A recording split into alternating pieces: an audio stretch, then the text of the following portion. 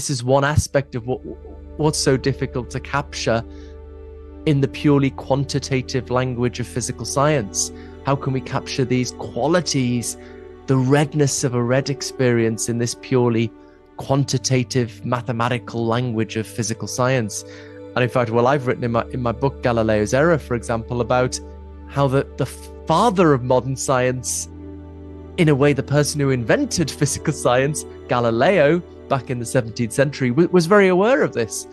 And because of this, he explicitly defined, created, designed physical science to exclude consciousness with its mysterious qualities, so that everything else could be captured in purely mathematical quantitative language. And that was kind of a good move, right? That was the start of physical science.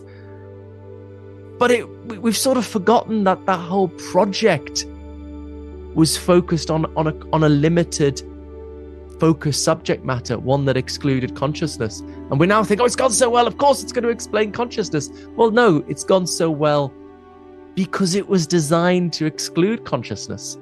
If we now want to bring consciousness fully into the scientific story, I think we need to rethink those intellectual foundations bequeathed to us by Galileo.